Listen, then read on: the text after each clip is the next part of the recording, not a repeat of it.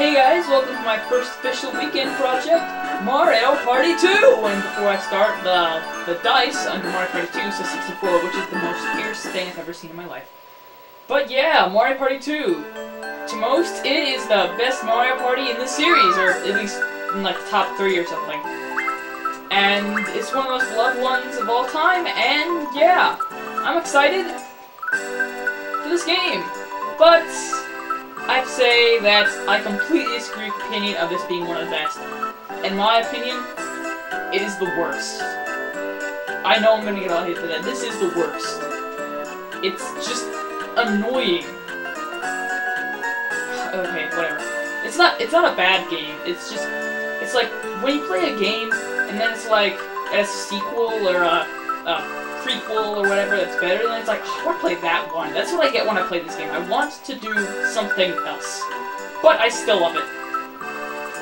So, this game is pretty darn cool.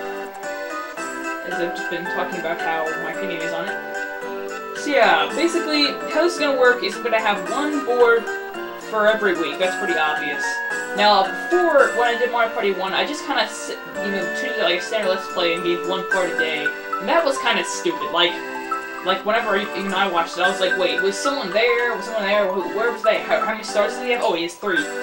But like, yeah, it got confusing, especially for me. Well, the other people who watched don't really care about it. But whatever. Let's start with, what am I saying? Let's start with Pirate Land, which is basically the standard board. And Toad gets his awesome little boat outfit, which is cool. And the music is pretty darn good. It's probably the second best. I think the first one definitely is the better soundtrack, but this one is pretty good, and so is the third one. The third one has some great tracks. But after that, it just kind of got worse. Yeah, we got 6 characters just like the first one. The last game, where there are just 6 characters. Later they started adding more. Basically after 5, they just kept adding at least 1 character per board, or per game. And before I get into anything, oh my god, Mario Party 9 is coming out, which is so awesome. That is just awesome. Oh my god, Mario Party 9. So yeah, the characters have no real difference. I heard that Yoshi is better at one of the minigames, but I'm pretty sure that's wrong. Yeah, I'm actually gonna save my favorites for last, Luigi, so he can be the one to hone Bowser, because, you know, someone's gotta do that, and of course it's gonna be Luigi, because he's afraid he can't, no, because he's awesome. So yeah, which character am I gonna be first? I don't actually know. I don't know why, I probably should have thought ahead on this. I'll be Yoshi, I don't know why, but I'll be Yoshi. Just a thing I feel like doing. And for the first board, let's have have Peach, Mario, and the hatred of mine, Wario, and some people who, the person who's awesome. So yeah, you get to pick your difficulty, and easy, normal, hard. I just do normal because, yeah, hard is super insane. So you can pick your turn amount. I'm just gonna do 20 because even that's like an hour long. In this game, you can actually set if you want bonus stars. At the end, you get at the end of each game, you get stars for certain things you do. But you can turn that off in this game. But I'm gonna keep it on because bonuses are awesome, even though they can sometimes ruin the game. Okay, let's go. Get some water here and drink.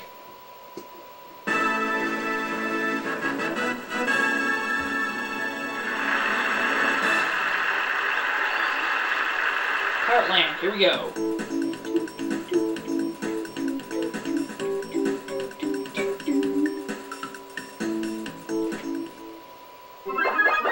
Okay, so here we go, and this is the only Mario Party where all the characters actually dress up for each board. And as you can see in a minute, so does Bowser. By the way, basically the story for each board is that like Bowser's doing something, or the story for this game is that Bowser's doing so bad in this place all the characters make called Mario Land, and whoever I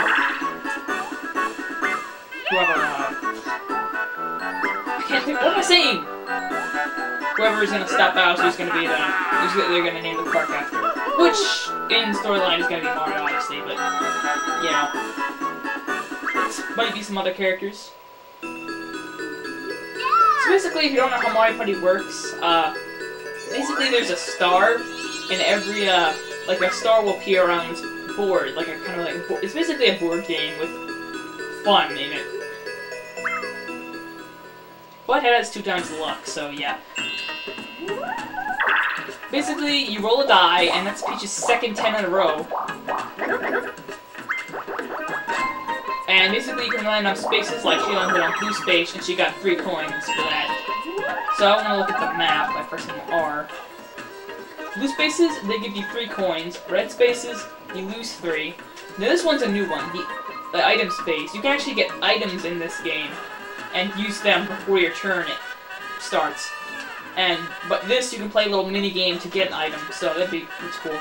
And this is actually new to Mario Party 2, and it's actually brought back in Mario Party 3, but never really brought back, except for the form of the capsules in Mario Party 5 and 6, and that one board in Mario Party 4. But yeah, basically, if you pass this space, you have to pick up 5 coins, and if you don't have enough coins, he just takes the remaining coins, and yeah. But if someone lands on the bank space, they get all the coins that have been taken. So if 3 people pass it, it has 15 coins, and one person lands on it, they get 15 coins, and then the thing starts over again. So the bank can be kind of annoying, but it's a pretty cool feature. Here's Bowser. Bowser will do some bad things around the board. Basically, what he always does is bad things. And here's the item shop. You can pay coins to get items, which is a nice feature. You don't have to get them by landing on the right space. And here's a door. A door? What's that? Well, let the wise Samuel tell us what the door is, shall we? Yeah, basically the door, one of the items allows you to open these doors. Oh, I want to add a map. I don't want that map. Say that the door can only be opened by a certain item, which I'll explain later. And here's the question mark space, basically one of the main features of Mario Party. If you land on a question mark space, nothing specific happens. It can be random thing. Well, not random, but for each board and each space, it'll be different. Like the ones on these bridges, the pirate will fire at you and it will be sent back to start. But sometimes in boards, there'll be multiple happening spaces that do different things. Like these ones do the same thing. But like, there might be a happening space somewhere else that will do something different. But not in this board. I think like there's only one board that does that or something. I don't know. It's been a while since I played this game. Why am I talking so fast? Okay, over here is chance time. Chance time? Yeah, I'll get into that later. Chance time, basically, when you land on it, people can lose coins, or people can give stars or coins to each other. Why haven't I mentioned this yet? The star, if you pay 20 coins at the star, you pass it, and if you pay 20 coins, you can get the star. And whoever has the most stars at the end wins, and if you're tied, it goes by coins. So yeah, that's what Chance Time does. You can trade you randomly trade coins or stars with each other, but you can't time it. It's like a roulette, like slots or something. You get blocks. And then this space, this is actually one of the weirdest spaces, the battle game space. You play a 4-player minigame where everyone gives a certain amount of coins in, and whoever wins gets most of the coins back, and second place gets basically what he spent back in. First place gets like the 2 losers' coins, and second place basically gets the what he spent back, or what he donated, but a little more. And the other players just get nothing. So that's basically all the spaces. The arrows are obviously intersections. So yeah, that's basically it. Oh yeah, I forgot. Up here, this is a new feature, which is basically only in this game. Baby Bowser. He'll take 5 coins from you, and every time you hit the star, he'll go in the star space. It's like, once someone gets the star, it will move, and Baby Bowser will take its spot. But, yeah, of course in the first time it's just random. But, sometimes they'll actually give you coins, which is kind of weird. And, yeah, and over here, we have a feature that's in basically every Mario Party game. Well, it's kind of been taken out recently. Boo. You can pay him coins to steal stars or coins from other opponents, but you usually get your coins back unless the computers somehow mash the button like 30 times a second and completely cheat. That's basically all the spaces. And by the way, after everyone takes their turn, everyone moves, that's a turn, so that everyone moves 20 times, unless you get a mushroom. And after everyone goes, you can play a mini-game, and depending on what color space you land on, like red or blue, you play different mini-games. So if two people land on blue and 2 people land on red, it'll be a 2 versus 2. And if 1 person lands on red and 3 people land on blue, then it'll be a 1 versus 3. And if all players land on blue, then it's a 4-player minigame. And the green spaces randomly change into either blue or red. So that's basically that. This was just kind of an introduction video and explanation of some of the things. So in the next video, we're going to start on the game by taking our turn. Well, we kind of already started in the game, but we're going to expand on that start and turn it into a finish. So I'll see you guys for that later.